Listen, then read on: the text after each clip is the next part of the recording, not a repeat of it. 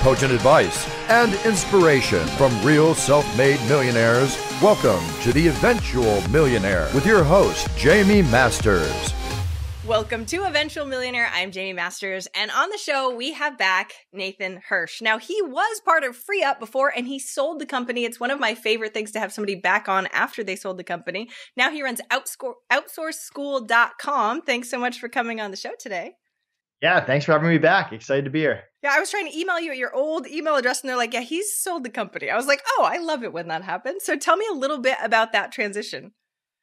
Yeah, so I mean, I really love FreeUp. We still love FreeUp. I don't think we went into, I know we didn't go in 2019 thinking, hey, by the end of the year, we need to unload this thing. But we were busy growing FreeUp, and one of our clients, the Hoth, reached out to us and they said, hey, we love FreeUp. We've used FreeUp for a while. We want to get into the VA, the freelancer space. We don't want to build it from scratch. Would you guys be interested in being acquired? And like anything that comes across our desk, we heard them out, and they had a ton of questions. They ended up presenting us with an offer that we thought was more than fair, if not aggressive. And then the due diligence began. They had a million questions for us. We had just as many questions for them. We wanted to make sure that we weren't selling the company to someone who's going to drive it into the ground or hurt our partnerships, our relationships that we had spent years building. We wanted someone that would treat our internal team well and that had a long-term vision and that had experience scaling businesses bigger than us. Because to be honest, we got FreeUp to $12 million a year. What it takes to get from 0 to 12 is not the same of what it takes to get from 12 to 25. And they bought numerous other companies. We were very impressed with how they scale businesses. We got to visit their office, which is like an hour and a half from me, and see how they treat people. And they've won like Employer of the Year X amount of years in a row. And so we were super impressed. And from there, I mean, they want to know how every single part of the business works. And we had really good SOPs, which I think was a good thing on our side. And once we got through the due diligence and we got through the mind-numbing part, which was the lawyers getting involved, which wasn't their fault, wasn't our fault. It was just kind of two lawyers doing their thing. And we really wanted to make sure, hey, how do we make this sure this is a win-win-win for everyone? Because we knew it would benefit them. We knew it would benefit Connor and I. We felt like they had that long-term vision to help the clients and the freelancers, but we wanted to make sure that the internal team didn't get screwed over in all of this. So we made sure all their jobs were secure, all their bonus and raise programs were still in place. That was part of our agreement. And we took $500,000 from the sale and gave it to our team in the Philippines to make sure that they were taken care of. So once they were cool with all of that, and we felt like we created a win-win-win for everyone, it's tough to turn down something that you feel like is a win for everyone. And we made that decision. Okay, we need to break that down just a little bit. We're going to talk about Outsource School too, but when did you actually start FreeUp? What year did you start it? It was 4 years ago, so 2016-ish. See, so that's maybe really end of impressive to 2015. go, Yeah. 0 to 12 million in 4 years. Number one, that's really impressive. Number two, did you build it to sell? Were you always planning on selling? You just didn't know exactly when?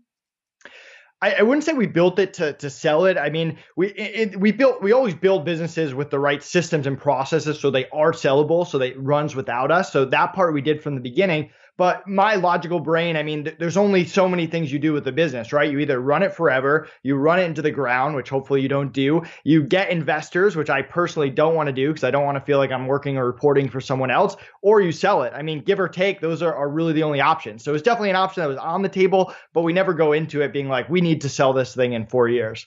But were you going like, hey, and like, did you do visioning or when you're setting your long-term goals in 10 years, like, oh, we know we want to sell it, so therefore later it will be that?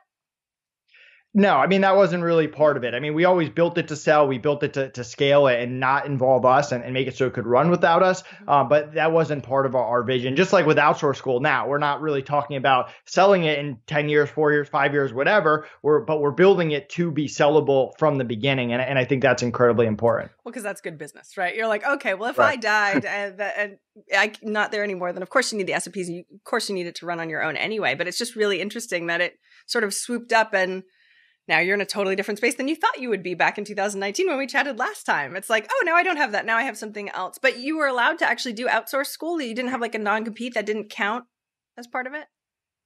Yeah, well, we have a great relationship with the new owners. I mean, Outsource School does not offer VA services or freelancer services. That's all with them. And we're actually partnered with them. So we provide education, and we can talk about Outsource School in a little bit. And we have a membership and all that. And we're also building VA software. So it doesn't directly compete. They just sent out an email blast to their list. They promote us and our courses, and we refer people to FreeUp. And you can take our stuff and go somewhere else and get a VA too. But I mean, we're obviously biased. We built FreeUp, but we're now clients of FreeUp, which is a little bit weird. We get all of our VAs, all of our freelancers there. So we firmly believe in them and what they're doing. And we kind of have the mentality that, listen, you can go to FreeUp and get a really great VA, but if you don't know what to do with that VA after the fact, it only does so much good. And that's really where Outsource School comes in.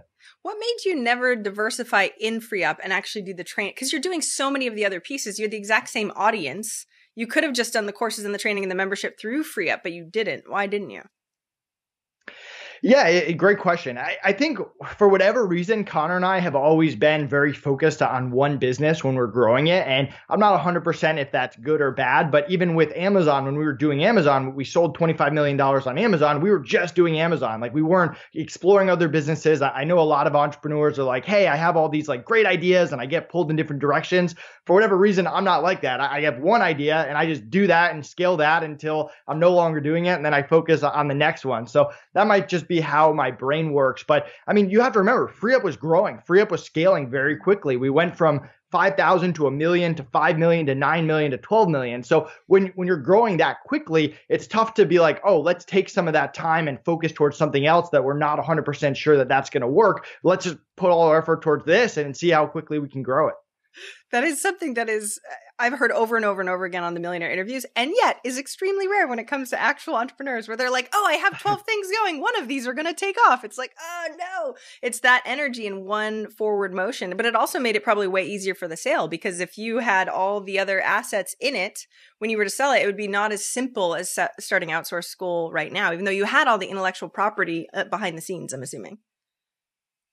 Yeah, and I think that was one of the hardest parts, because the selling process took 4 to 6 months-ish, depending on how you look at it. And during that time, I mean, they can back out at any given time, right? Nothing's a done deal. So we didn't want to just have them back out last minute, and then we just haven't been paying attention to the business for the past 4 months and things are going poorly. So Connor and I, we would keep each other, Connor's my business partner, we would keep each other very focused and make sure that we were focused on FreeUp and really pretending like we weren't selling this thing and working on projects, building it just like we would if it didn't sell. And to our credit, like the last month of before we sold FreeUp was our best month ever. So we really stayed focused. And a lot of people asked me, hey, did Outsource School like come about? Were you like building this like the last year? And honestly, it didn't really happen until we started that 90-day transition. And the first 2 weeks, they needed us a lot. We were working 40, 50 hours a week. And the second and third week, they needed us a little bit less and a little bit less the following week. And so then we started brainstorming, and we had people start reaching out to us saying, hey, can you help us? Can you teach us your systems, your processes for interviewing, onboarding, training, and managing? And we had put out blog posts and podcasts and stuff like that, but we never did a deep dive. And that's when the idea of our course, Cracking the VA Code, came about under the brand Outsource School. And we launched that. And like any new business, you never know if people are going to like it or hate it or something in between. And fortunately enough, people liked it. And so we started building out these mini courses all about operations and marketing and how to implement VAs into bookkeeping and lead generation and backlinks and podcasts and all of that. And we kind of combined it into one membership where if you buy our main course, you get a year access to every other course we come out with, building out a community, a year of support if you need help, and all of that. So the idea kind of slowly came together over time, along with getting feedback from the people that we were selling to.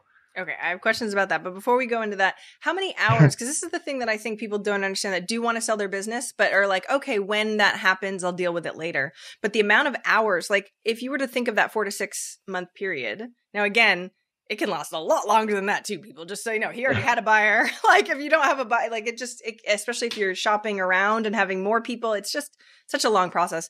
How many hours do you think you spent a week just on the due diligence and dealing with everything in addition to all the other work that you were doing? So the one thing I think we had going in our advantage is we had all these SOPs. We had VAs that had took ownership of these SOPs and they had kept them up to date over time. So whenever they would send over due diligence questions, and it felt like we were getting like 5 to 10 new questions like every other day, we had all this stuff ready to go. Like it took us 5 minutes to say, hey, how does billing work? Here's a 50-page SOP on how billing works. And so all of that was pretty quick. It honestly was probably about an hour or two every single day as we were waiting for like lawyers or other people. Maybe we had a day here and there where we didn't have to do anything, but we definitely weren't spending 8 hours a day or anything like that. And I think we were fortunate enough that we weren't really actively seeking a buyer, because I could see that taking up a lot of time as well. We kind of always had the position that, hey, our focus is growing free up. That's where we're spending all our time. If someone wants to come and make an offer, we'll hear them out, but we're not going to stop what we're doing to go out and search and find someone. Which is so smart. And it's so funny because you had such an amazing, easy, quote unquote, transition, and it still took 5-10 hours a week. And that's the thing that I just want to highlight for people, because sometimes it's like, oh yeah, this is going to be easy. And you had the easiest, somebody came to you, you liked them, they liked you, right? Like we had not a lot of meanness and not meanness, but you know what I mean? Like little pieces that really could have hung up a lot of different things. And it was still 5 to 10 hours a week. So just so everybody's clear, it does take a lot of time. Totally worth it though. So now when we move into outsource school, what's interesting is, didn't you have the inkling though beforehand? I mean, come on, this is your industry, you know about it. Did you think of outsource school like way in the beginning and go, oh, that we could totally do that really, really simply? Or were you starting from scratch in the transition and going, we could do any business, we know we want to do something, what is it going to be? Yeah, honestly, we didn't. I mean, we were just 100% focused on free up. And even when we sold free up, I mean, my business partner and I, we sat down and the first conversation we had is, hey, do we even want to keep working together? Right? Like, did we drive each other crazy for the past 7 years? Like, and fortunate enough, like I wanted to work with Connor and he wanted to keep working with me. So that was conversation 1. And then conversation 2 was, all right, what do we want to do next? Do we want to get into real estate? Do we want to stay in the VA space? Do we want to go do another online business? Like, what are the options? And we did a lot of research. I listened to hours and hours of real estate podcasts. We started reading different books. We started doing research into different things. And we also had these people reaching out to us about the training, which is really, the idea came from them, not from us. For whatever reason, we didn't really think of it. So once people started reaching out and we started talking about all these things, we said, you know what, let's build this course. Let's put our heart and soul into it and make sure it's really good, and we'll release it. And if it fails, okay, we wasted 30 days or whatever. And if it didn't, or if it goes really well, then maybe we're onto something and we build it out from there. But I don't think we ever wanted to just be someone who sells courses. I think that's just not what we wanted to do. And I think the whole membership plus this SOP building software, and we want to build this VA toolbox of softwares that complements the education and adds a lot of value to our members. To me, that's a lot more intriguing than just selling a lot of one-off courses. That makes so much sense. So tell me a little bit more about what your goals are. And especially because we're recording this in May, COVID craziness comes up as you're starting your brand new business. So what are you doing? How is it going? Give me some updates. Yeah, so we actually launched our main course like the week of COVID, the week of lockdown, like that weekend that Tom Hanks got corona and everyone started freaking out. But which was a weird time to launch a business, but we did pretty well. I mean, we have 150 members right now as part of our community, and we're 90 days old. So things are going well. We're kind of just focused in like building mode, like head down. Let's take this time as an opportunity to build out these courses. We hired a customer experience. I forget her title. Titles don't really matter to us, but she's building out the back end, and she has a lot of experience with memberships to make sure that that's worthwhile. We have our developer, the same developer who built FreeUp, building this SOP software, and he has his head down working on that. So it's kind of like, hey, we're doing well. We don't really have anything to compare it to, right? Because we don't know what it would be if we didn't have Corona. We don't have any like last year's sales to compare it to. So that part's a little weird. And I think there's been things that go well. And then obviously, like any business, there's things you try that don't work. And I think the toughest part is when the things don't work, you're like, is this not work because it doesn't make sense for the business, or is this not working because of COVID? And I think that's what makes it a little bit weird. But yeah, I mean, we're excited about it. We got 4 people like going forward with it. We have a great team of VAs that we're kind of building from scratch. And the last thing that I'll kind of add there is, with my Amazon business, we had to learn how to hire, right? We didn't know how to hire. We spent 5 years doing that. We created a good system. With FreeUp, we knew how to hire, so we did that right away, but we didn't know anything about marketing. We didn't have to do that with the Amazon business. So we had to learn all these organic marketing tactics, from podcast to content to backlinks and SEO. And that took us, a year, 2 years, whatever. But now going into Outsource school, we know how to hire. We have an organic marketing playbook. So we're trying to implement everything that took 2 years in FreeUp to the 6 months in Outsource school, but we've never run a membership site before. So that's the part we're learning. So you're kind of taking the stuff you already know, implementing it faster while adding a new piece. I always talk to clients about that too. I'm like, do you remember, it adds up, right? 10 years from now, you're going to learn so much. It's going to be so much easier because you had so much other knowledge. It doesn't go away, thank goodness, especially from business to business. Though it gets you more excited to learn some of the new stuff. So when you were creating the course and the membership site, how long did it actually take you? Because you technically had all the industry knowledge because you've been doing it for so long. But how long did it take you to actually create? Sorry, cut out. Oh, there you go. Yeah. So, I mean, the actual course itself, it's funny. I've never been a person to like sit down and just do something for 8 hours. It's just not my personality. Like even filming a course, I'm not just filming 8 hours of videos. What I do is I film one video a day or write one script a day. Like even right now, I'm working on this bookkeeping course. Right after this, I'm going to film one video, and tomorrow I'm going to film one more video. So yeah, it might take 30 to 60 days, but how much time am I actually spending per day? Not that much. So it took us 30 to 60 days to build that initial course. And I mean, now it's kind of our full-time job. I mean, my life's pretty flexible and remote, and I'm stuck inside anyway. So we're kind of just building it out. I don't think we're where we want to be either. We have a lot of work to do when we're building this membership, but we plan on launching pretty much a new course or new playbook every single month going forward. Nice. Do you have any tips or hacks or anything like that to make it easier or better or faster? Yeah. So one thing that I learned a lot of things from FreeUp. Like I had weeks at FreeUp where I would have 5 podcasts a day for like 5 days, and I would go insane. Like by Friday, I didn't want to talk to anyone, and I was miserable. And so I learned a valuable lesson not to do that and limit myself to 1 podcast a day. And that's kind of what I'm doing. But also what time of the day I'm most productive. I'm most productive from 7 a.m. to 9 a.m. That's just me. So from 7 a.m. to 9 a.m., I don't have any podcasts. I have no phone calls. That's my time for me to just get stuff done. Whatever the most important thing is, whether it's training a VA, planning, working on a course, whatever it is, that's what I'm doing. From 9 to 10 a.m., I like to work out, get that done early in the morning. And then by the time I come back at 10, from 10 to 11, I have like another good hour of getting stuff done. Maybe not my best hour, but a solid hour. Then I learned that, hey, I like doing that one podcast between 11 to 2 o'clock. We're filming this at 11 a.m. my time. I don't like doing podcasts early in the morning. I don't like doing them at 6 o'clock at night when I'm already tired. So that's my time. And then I load up my phone calls after that. So again, I'm doing small, consistent things. And we could talk about like networking, organic marketing, and certain things I do every single day, little by little. But more importantly, I'm figuring out what do I like doing? When am I most productive at certain times, and scheduling my days accordingly. Does that ever change? Is that something that stays very consistent or no? It's changed over time. I think right now I'm in a good routine that I like, but I might wake up in 6 months and for whatever reason want to change something. But this is something that you kind of continue to tweak. I mean, I've been an entrepreneur since I was 20. When I was 20, I definitely wasn't waking up at 7 a.m. to get stuff done. That just didn't happen. So things kind of evolve and change as you get older. Yes, they do. Definitely. How old? Am I allowed to ask? How old are you now? I'm 31. I just turned 31 like a few weeks ago. That's well, happy birthday. That's awesome. And of course, we are going to talk about the marketing because especially with how much and how fast you grew FreeUp, I bet it's really cool to come in with that knowledge already and make a whole plan. So do you mind sharing what the marketing and the plan is that you have for Outsource School?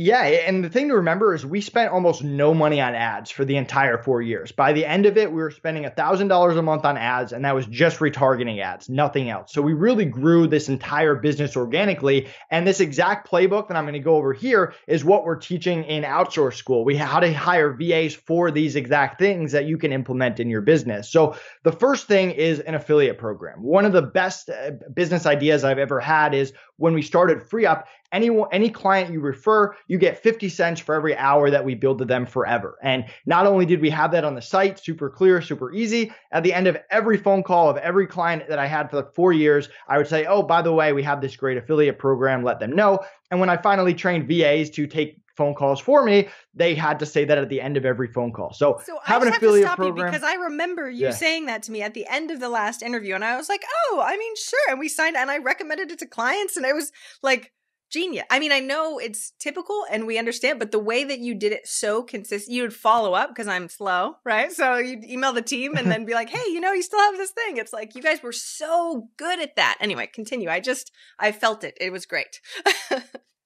I appreciate that. And what was weird was, so we launched that, and then like a few months later, people are like, oh, I was at this conference in China and someone told me I should sign up for Free Up. And I was like, all right, well, that's cool. I've never been to China. Like, people are talking about us. So you get that there. It's on your website. It's clear. You're telling everyone.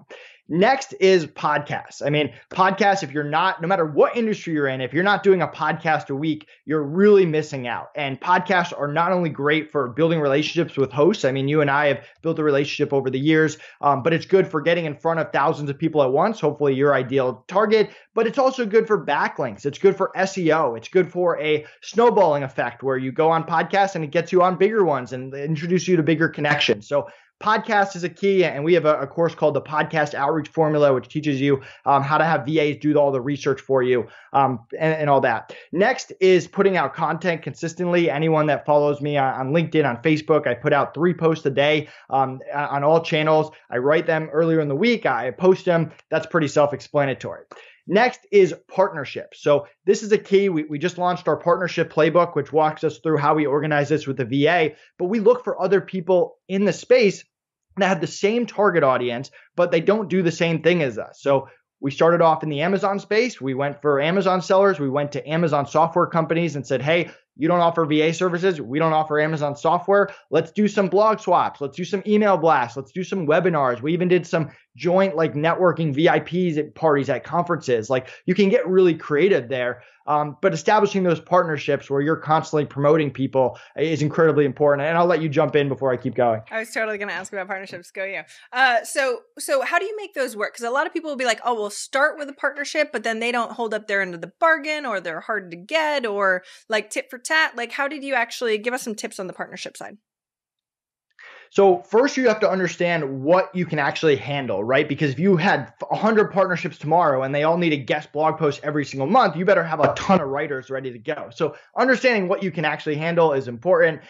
From there, you want to make it as easy as possible for the partner. I mean, counting on them to remember to do stuff doesn't work. So you have to have it organized on your end and decide what the frequency is. Is it every quarter? Is it every half year? Is it every year? And you also need a way to evaluate partners, because ideally you want partners that are the same size as you or bigger. You don't want to do a monthly blog post with someone who has 5 people in their Facebook group. That doesn't make sense. So you figuring that out is important. And once you get those things in place, having a VA that organizes all of it, that says, hey, it's been 6 months, let's reach out to this partner and see what they want to do. And then make sure you have that person on your end to set up the webinar or do the podcast or write the blog post. That's how we do it. We get that partnership set up, but we have all the frequency things. We make it easy for them. And then we have a VA manage it ongoing.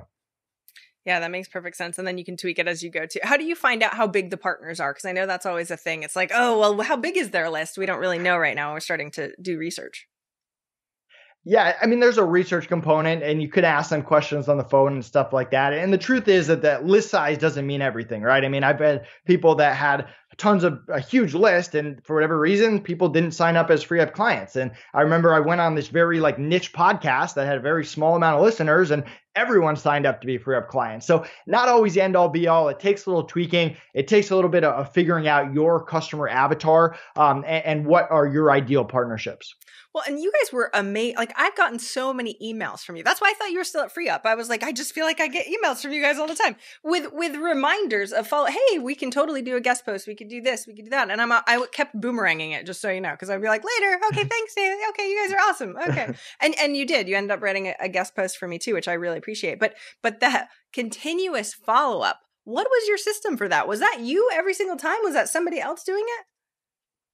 So usually we never have VAs pretend to be us. That's been something forever. So if it says like, hey, this is Nathan Hirsch, it's always Nathan Hirsch. Connor, my business partner, usually handles a partnership. So my guess is the emails were coming from him. But the VA will manage it all. And then he'll say, hey, Connor, these are 3 people that we're scheduled to do a partnership with. And then Connor would do the quick reach out. So if you think of everything that we talk about in this organic marketing playbook as 100%, the VA is doing like 90%. You or someone else on your team is doing that last 10%, whether it's showing up for the podcast or reaching out with that partnership email or showing up to a client call. But the VA is doing the before and sometimes even the after. Like after I'm on this podcast, you're going to get an email saying, hey, thanks for having me on. Here are the links. And that comes from my VA. So getting it to where they're doing 90% and you're doing 10% is key.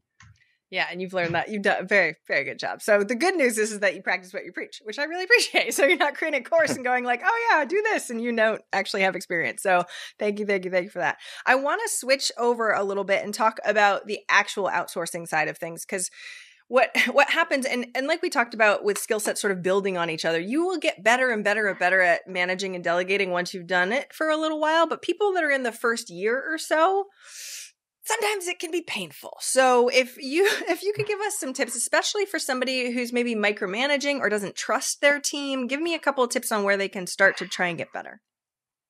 Yeah, so I think the first thing I always like to establish is you're never going to get the day exactly right that you're supposed to start outsourcing, right? Everyone's always like, oh, when's the right time to outsource? You're not going to nail it on the day. You're either going to do it too early or you're going to do it too late. It's going to be one or the other. You just have to pick which one you want. And there's pros and cons to each, just like anything else. If you start too early, you're spending money maybe before you need it. Like I hired a bookkeeper before we even had revenue. It was something that I knew I wanted to have a bookkeeper for 5 hours a month to be on top of our numbers. And if it didn't work out, then I paid for that month. And depending on where you are in your business or your life, that money may not matter. Then if you're going too late, there's just an opportunity cost that you miss by doing the stuff in your day-to-day operations instead of growing your business. So you got to pick one or the other. The average entrepreneur just loves to add stuff to their plate over and over and forgets to delegate. And what I encourage people to do is to set up a 90-day rule where you're not doing any repetitive tasks longer than 90 days without delegating it. And that doesn't mean you have to delegate it to someone full time. You can hire someone for an hour a week, 5 hours a month, 10 hours a week, whatever you want. But that first month, you're throwing stuff against the wall. You're seeing what's working. You're seeing what doesn't work. That second month, you have a pretty good idea of what doesn't work, and you're starting to create some SOPs. Maybe you start interviewing a VA. You hire them by the end of the month. That third month, you onboard them, get them going, train them, iron out the kinks, and then it's off your plate. And if you're consistently taking something, turning into a process, delegating it, taking something else, that's how you scale a business. That's how you grow. Okay. So for the people that hold on to things? So I have lots of clients and they're usually like, so I get that, but by the time I upload the video, I could have just edited it faster and blah, blah, blah. We have all of the head junk around all that. So tell me more about what you say to that. Yeah, I mean, that whole mindset, like it's faster to just do it myself. Like I always just cringe a little bit whenever I hear it. I'm sure you do too, because it's such like short-term thinking. Like, yes, you're going to have to make a short-term investment. You're not just going to snap your fingers and have a VA ready to go that reads your mind, but it's for the long-term gain. And it's all about relocating hours. How do I take 5 hours a week and move it from day-to-day repetitive to revenue driving? Or if you're someone that works 80 hours a week, how do I move that 5 hours a week from day-to-day to spending more time with my family, whatever it is? So for me, create a list of everything you do on a day-to-day, week-to-week, month-to-month basis. Put down, hey, this takes 5 hours, 3 hours, whatever it is per week. Prioritize it from easiest to hardest. I personally prioritize it by things I hate doing the most. That's just where I am as an entrepreneur right now, but I don't recommend starting that way. I would start with the easiest thing and focus on just a small amount of hours. How do I relocate them? And let's say you hire a VA for 5 hours a week to take customer service emails off your plate. You're going to learn a lot. You're going to improve your process, your systems. You're going to hopefully build trust with that VA.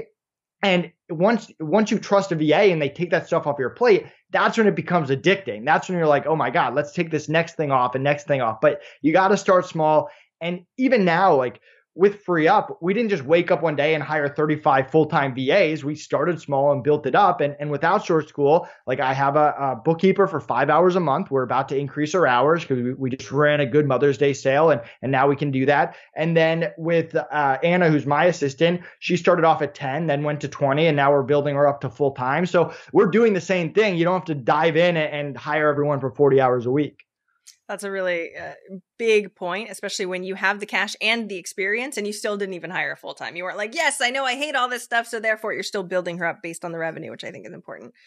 So the trust factor, though, because I think especially for people that are greener with the management side and never have had management before, it's like, is it a me problem or is it a them problem? And there's a very gray area of who's doing what. And a lot of the times, unfortunately, as an entrepreneur, you're like, they suck. Finger pointing, right? But when that happens, how can we really judge? Because it's such a gray area. Do we fire them, or is it something that they need to improve on? Is it a process thing? How do you figure that out?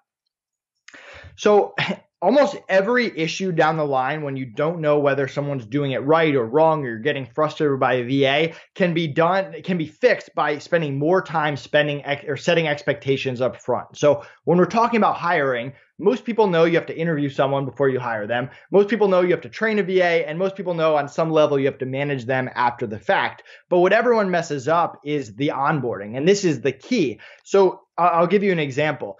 Let's say you interview 3 virtual assistants. You want to hire Jane. You want to hire Jane at $5 an hour.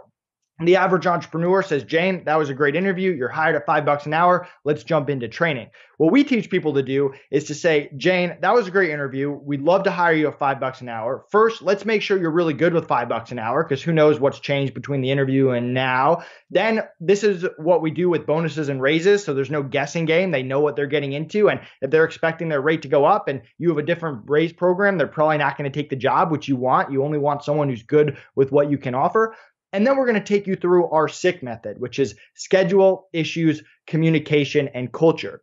And this is a 20 to 30 minute conversation. It's not a 4-hour conversation. So schedule, this is a schedule for us. What other clients do you have? What are their schedule? How many hours are you working a week? So you're not getting someone that's already working 100 hours a week. For issues, we go through computer issues, personal issues, internet, power issues, and make sure, hey, do you have a backup plan for if your power goes out? Can you go to a friend's house? Do you have a backup generator? How often do you lose power? How new is your computer? Do you have a backup computer in your house? And we have a checklist we go through so that if 2 weeks in they lose power and they said that they were going to go to their friend's house and they don't do that, you have a screenshot saying, hey, we already talked about this. Communication. What tools do you use? Like Slack. Some people hate Skype, and if you force them to use Skype, they're not going to be happy. Maybe use Time Doctor, which I personally don't like doing, but I've seen clients that will hire someone, train them, and then they're like, oh, by the way, I need you to use Time Doctor going forward. And the VA is like, whoa, we never talked about that. Like, why wouldn't you tell me that up front? So get on the same page there, and then whatever your culture is as well. And then at the end of that, you give them a chance to back out, because you'd much rather they back out if what you talked about is not in line with what they want, than to figure that out 2 months down the line. So if you spend a little bit extra time on that onboarding, setting expectations, that's what's going to save you all those issues. And you're making everything very black and white, because down the line, you're not like, is this person doing what I want, or is they not? It's very clear. Either they are or they're not. Oh, yes. Okay. 'Cause especially with the Time Doctor, Hubstaff, or whatever program you're using, I find that is so important for people that do or do not want to use it. And instead, what will happen is we don't talk about it. They tell you in mid, onboarding, like, oh yeah, by the way, you need to use this. And then the VA or person's like, it doesn't. Oh, I keep forgetting. Oh, blah, blah, blah. Oh, you know what I mean? All these issues pop up and they're like, oh, well, I didn't tell them before. So I feel like it's you drive yourself crazy. You spend so much energy going back and forth on things or what happened or what didn't, instead of actually just making it really cut and dry on what you actually care about. So I love that SICK method. That's funny. All right. So tell me a little bit more about, especially for each one of these SOPs that you have. I love that you're creating an SOP software, just so you know. And you can talk about that too. But how long are they? How did you create them? Tell me a little bit more about the chunking of the tasks. Yeah, so I mean, we have SOPs that are a page long. We had SOPs at Free Up that were 50 pages long. But again, I didn't just spend 8 hours a day writing 50-page SOPs. I started very small. And one of the key things that we do is we give VAs ownership of the SOPs early on for multiple reasons. First of all, when you get to a 35-person team and all these different SOPs, Connor and I being responsible for updating the SOPs doesn't work. We're too busy. You need other people that can keep them up to date as you go. Second, eventually, you're going to want team leaders and assistant team leaders, and you don't want to have 15 VAs that all report to you. You need some kind of management style. So you don't want to wake up one day and be like, oh, I need a team leader. Who should I make the team leader? By giving people ownership early on, you can see, are they actually handling that ownership well? And then when you want a team leader, you already know, hey, this person can handle that additional responsibility. So I usually start with a rough draft. I usually teach the VA. I make it very clear that I want you to own this SOP, make it better over time. If we add stuff, which every startup does, your SOP is ever evolving, that they have to keep that updated at all times. What do you actually put it in? Or do you use video? Do you not? Tell me a little bit more, especially about the software and what you're sort of creating. Because I found there's a lot of lacking things that come to using SOPs. It's not very intuitive. So for years, we've been using just Google Docs. But the reason that we don't use video is because things get outdated very, very quick. And if you have to continue to refilm videos or hire a video editor to like cut stuff in, that just takes forever. And as an entrepreneur, I don't want to do it. So what we're trying to do with our SOP software is imagine a loom that as you go through steps, you right click every time you go to the next step. And then you can add in text at the end. They're all there in steps. So if you want to replace step 3, you don't have to hire a video editor. You don't have to start from scratch. You can just sub in and out step 3. And the VA can watch the whole video. They can just watch certain steps. You can give your VAs access, edit access, view only access, remove access. And that's what we're really building. So really, anytime we build anything, whether it's Free Up or Outsource School or now this SOP software, we really build it for us. Like, what do we want to use as an entrepreneur? I've been waiting for SOPs. I tried WalkMe. I tried all these things and I was like, well, I can create it. This was years ago. And I'm like, I don't have time to create it. So thank you, because it's not rocket science here, people. It should be something that already exists and not in the corporate side. I do know that, yes, it's usually people make a lot more money on the corporate side. So I totally understand software can be very, very expensive on that side, but there doesn't feel like there's any like a lower level for newer entrepreneurs, or not even newer entrepreneurs, but small businesses. Are you seeing many competitors in that space? No, I mean, we did a lot of research and we didn't find anything that was the way that we wanted it done. I think there's different amounts out there. I also don't think any of them, like you said, they're more targeted towards employees, where we haven't found anything that's specifically for VAs, because it is slightly different. So we're excited for that. And I have a few like quick tips that'll take 30 seconds. When you're creating SOPs, make sure that you're breaking it down into 3 parts. The why you're doing this, why the task impacts the bigger picture, who you're helping. I always like to put success and failure there. So if you fired 3 VAs, this is why the last 3 VAs didn't work out. This is what we're looking for. Then you dive into the steps, the 1, 2, 3, 4. And then at the bottom, you put the important reminders, the do not do list. If I hire a VA to manage my emails, hey, if my accountant or lawyer emails me, don't respond to those emails, because a lot of people, they'll hide the important stuff in like step 10 part B, and then it gets missed, and then they get frustrated, and then they don't want to hire VAs anymore. So break it down by why, steps, important reminders. Well, and what's the level of that too? Because the other piece is when they're in training mode and your employee or VA is going through the SOP, it's like, okay, great. Now I feel like I get the gist of it, but there could be missteps, there could be additions, there could be a whole bunch of stuff. So how often do you have them go back through and either update it or change it or make it so that they're actually paying attention to it again? Because a lot of times what happens, we know that we have SOPs, we know they're important, nobody actually looks at them, nobody really updates them. Yeah. So the way that we do it, and we call it our SSS method, which is share, study, show. So it's all about valuing your time at the highest possible level. So we have this SOP. It could be a rough draft, and we give it to them and we pay them for their time to read the SOP. Whether it takes an hour, we had those 50-page SOPs. We'd give them the entire week. All they do for 8 hours a day, read that SOP. We're there to support them. We're there to ask questions. But again, not taking up any of my time. It's taking up their time. So at the end of that week, we'll test them. And if they get 80%, great. Then we'll do the last test, which is show. We'll do a one-on-one training to get them that last 20%. And again, giving them ownership of the SOP. So if we talk about something not in the SOP or we clarify it, they go in, they fix up that SOP. And if we test them and they get 20% of it, we'll pay them for their time. We'll be nice about it. We'll part ways. So there's going to be someone that's a better fit. And again, I spent a little bit of money. I can always make money back, but I didn't invest any of my time, because what a lot of newbies do is they'll hire someone, they'll one-on-one train them for a week, and then the VA isn't doing a great job, and they're like, oh, well, I already invested a week. Let's give them another week. Or, hey, like, do I start all over? And that's an entire week of your life. You just never get back. So make sure that you're valuing your time at the highest possible level when you're actually implementing the SOPs. Yeah, okay. I love that method. And what is the percentage that actually continue versus you're like, well, you're fired? Usually in the 70 to 80% range. It also depends on how good you are at writing SOPs. If you're still figuring it out and your SOPs aren't that clear, maybe that percentage is lower and you spend a little more time on the one-on-one. We've gotten pretty good at writing SOPs. We've also just gotten the thing that you get better at over time is just evaluating talent. And what you want to do is say, hey, is this person an A player, a B player, or a C player? And by the time you get to the end of it, that's almost more important than what percentage they are, because we want to hire A players. It's very tough to try to get someone who's a B player to be an A player. A million times. Yes, I harp on this all the time, but I just want to highlight, because a lot of people, as they're going through, feel like, oh, well, I should be better and we should only be hiring A players. But your business was hiring. You're really good at that. You're really good at SOPs. And yet still the 70 to 80% are actually kept. And the other 20 or 30% are not. So please, people, understand that it is a process that you're going through, and it doesn't have to be like, well, I hire that person and they have to be the one, right? Because we hold on to all the time we spent hiring them.